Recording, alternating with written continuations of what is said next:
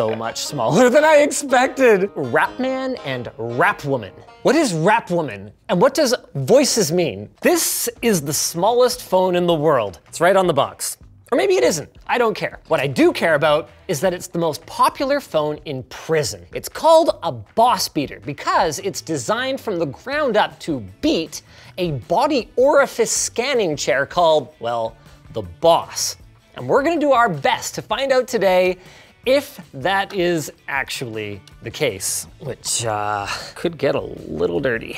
Just like our sponsor. Hetzner. Thanks to Hetzner for sponsoring this video. Hetzner offers high-performance cloud services for an amazing price. With their new US location in Ashburn, Virginia, you can deploy cloud servers in 4 different locations and benefit from features like load balancers, block storage, and more. Use code LTT22 at the link below for 20 bucks off.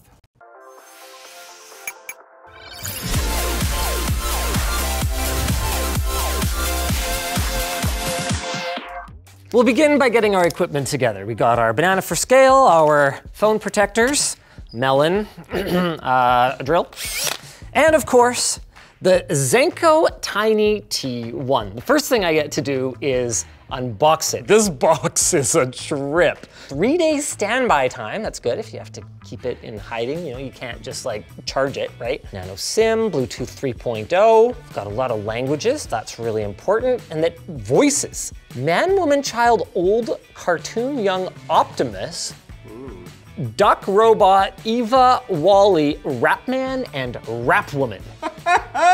What is Rap Woman? And what does voices mean?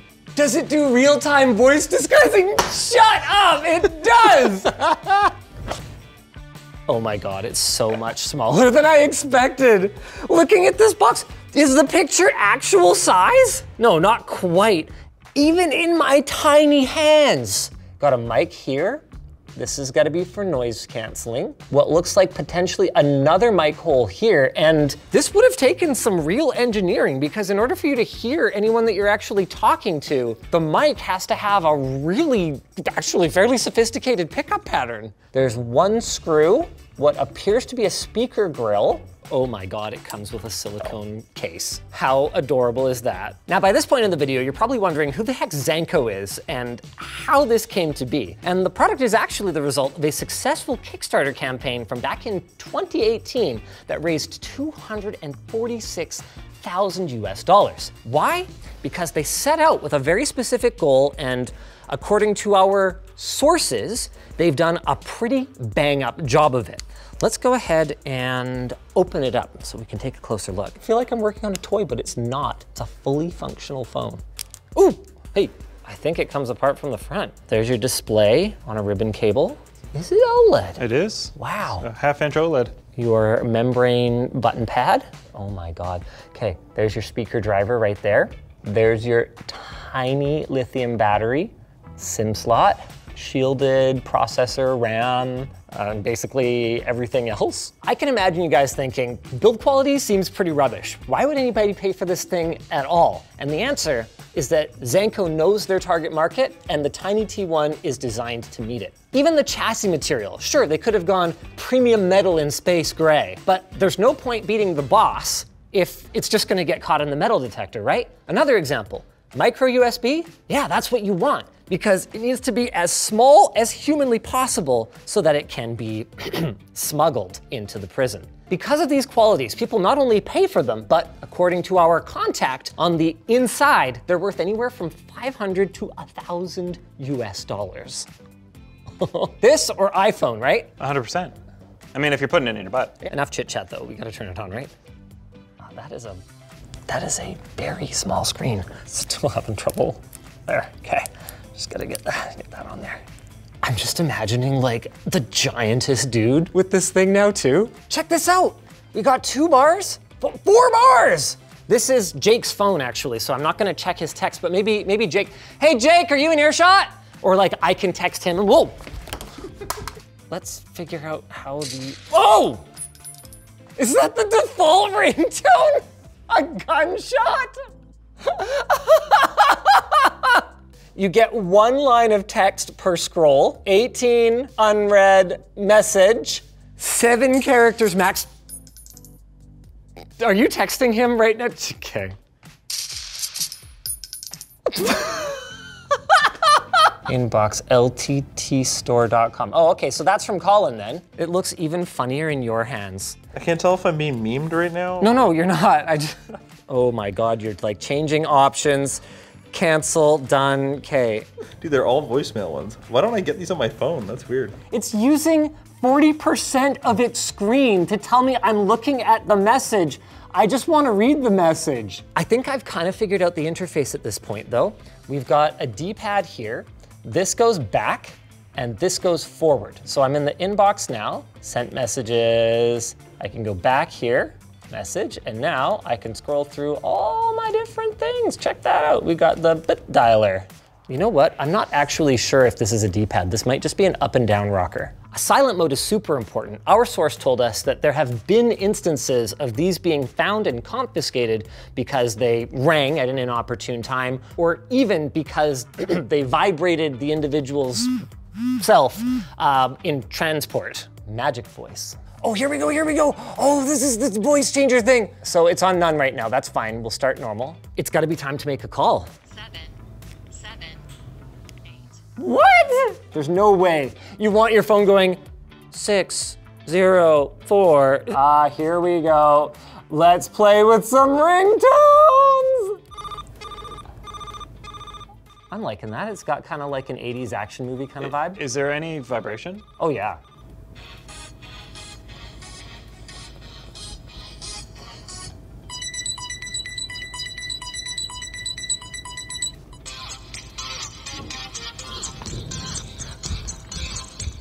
These are amazing.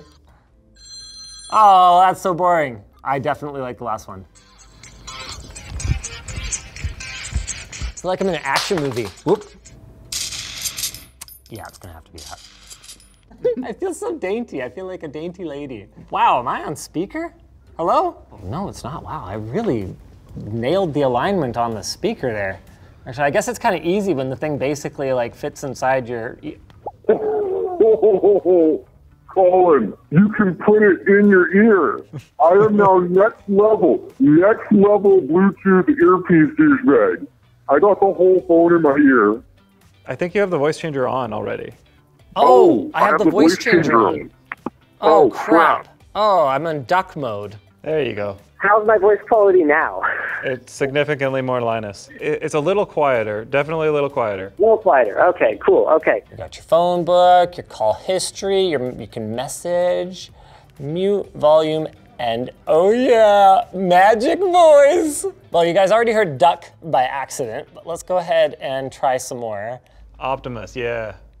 Okay. I would like to order a strike on the Decepticons and a large pepperoni pizza. I think there are Decepticons that do sound like this, but it is not Optimus. Oh, okay. Oh, we haven't even shown your voice quality yet. Okay, I'm gonna put it right next to my mic. Okay, Colin, tell me a little story.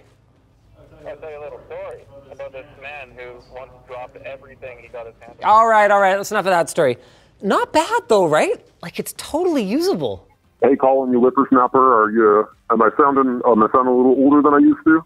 You are now receiving your instructions from the robot known as a Wall-E. There's not much variation. It's either you get like a high-pitched distortion or a low-pitched distortion, and then they called it like 3 different things. Okay, last one. Colin, do I sound like a rap woman? Whatever a rap woman would be. Ironically, you sound pretty much the same. Thank you for that. This is my new cellular telephone. It's Linus-sized. What? Hi, Colin. Oh, hello. No, it's for putting in your butt. No, it's not. That is. Yeah, It really is. For like prison people? Yeah. Why do we have that? So that we can see how well it fits in your butt and how good the reception is from your butt. You have fun. All right, hanging up. See you later. Call ended. I can't believe we haven't already done this, but here's a short circuit banana for scale. LTTstore.com. Wait, we haven't sent a text message yet. Now, in prisons where you have a roommate, it is against prison code, according to our contact, to snitch on someone else for having a phone. But there still might be reasons that you may wish to communicate a little bit more discreetly. So let's go ahead. Oh, it's T9! Blast from the past. Okay, it's not predictive T9 though. Okay. I'm trying to text you, Colin. Okay. Hi, Colin. Another interesting fact, people will sneak items like this, but not this, into prisons all the time. During the first 30 days, at least we know this about the Canadian penal system, you can get what's called a pen pack containing comfort items in the first 30 days of your incarceration. They've seen everything from phones inside bigger items like stereos. There was even a modified PS3 inside a PlayStation 1 case because you're not allowed to have an internet-connected console, but a not internet-connected console is okay. Smart TVs will have their USB ports disabled, for example, because inmates will often have USBs with a bunch of porn on them to watch, and apparently that's not okay in prison. I mean, why would you? You gotta use your imagination. We already know the Tiny T1 contains so little metal that a metal detector wouldn't be able to pick it up, but there are other ways that officials can catch devices like this during screening, including with an EMF meter. So what we're going to do is we're going to check the electromagnetic radiation of a regular phone, the Zanco T1, and then the Zanco T1 embedded in the bowels of a cantaloupe. We could have done this another way, but I chickened out, and frankly, I don't think anyone needs to experience that. Measuring RF in a space like this is not the easiest thing. We have so much freaking interference running around here. So we built ourselves a janky Faraday cage. We are grounded, we're able to roll this thing over, and we're gonna do all of our tests inside this. So it's gonna sit here. And then, what was the idea? To just put it in there? To turn it on and turn it to like watts per meter or the amp setting there. Oh, someone's calling Jake. Hi, this is Jake's receptionist. All right, so we're enclosed in grounded metal. Jake's on the butt phone, we should get this. Oh my god. I didn't just inhale helium, I think it's just a piece of shit. Oh, it might have a voice effect on. Oh, wait, apparently this phone has like voice effect things. Anyways, what's up? 1.8 watts per meter when it's broadcasting, and then it kind of takes a break and switches radios. Okay. 500 milliwatts per meter. So between 500 milliwatts and 1200 milliwatts. Let's try the Zanco. 1.9 microwatts per meter squared. Okay, so basically nothing. Yeah. I don't think this is the best Faraday cage. I made it in about 20 minutes. But still, we can see there's a marked difference between a normal it's still, phone. still ringing. It has only 2 bars compared to 4 though. So it's definitely doing something. Yeah. And we can see that there's a huge difference between it sitting in here with this and with a normal phone. Yeah. So it's already so, pretty negligible. So then we need to know if it drops to like 0 if we put it in a melon. Oh, it smells good. It's a good one. But before we insert our Tiny T1 into our artificial body cavity here, I want to talk safety and best practices. Obviously, the last thing you want is for your Tiny T1, which you spent way too much money on. It's only $47 at retail to get confiscated. You're going to have to hide your charger and your charging cable, but that's probably manageable. But you especially want to hide your Tiny T1. And when it's time to do that, one of the best ways to do it is to, you know, cover it, if you know what I mean. So this is a condominium, condom for short. The phone lives in there. Sorry. This is to keep your SIM card clean. Okay, just need to. Body cavity looks a little small. Yeah, it's a tight body cavity. You can just ream it out with the drill a little bit more. Yeah, give it a good old the spiral.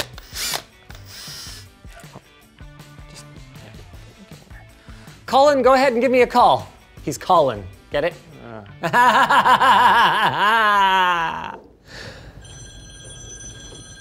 Well, you better hope that you don't receive a phone call while you're going through the check-in. That's a thing we did. We've officially reached a new low. Shark jumping is way in the rearview mirror. My assistant, or my ass, as I call it. Oh, don't. 2.3 milliwatts per meter squared. And it's like bouncing up to, it's right around 3, 2, 3. And now it's in microwatts, so it's 0.0011 microwatts. Okay. And then it goes and it tries to connect to the network again. I'm assuming it's lost reception. So it's saving battery. We would strongly recommend that if you're trying to sneak it anywhere, while it is more difficult to detect than a fully featured modern smartphone, it would be best to put it in airplane mode. Yeah, I mean, you wouldn't want to try and answer the call. Because that would be a pretty rapid experience. Yeah. Just like this segue to our sponsor. Devolutions. Devolutions offers productivity and security solutions to IT professionals. With Devolutions, you can centralize all remote connections and credentials on a single platform that's securely shared with your entire team.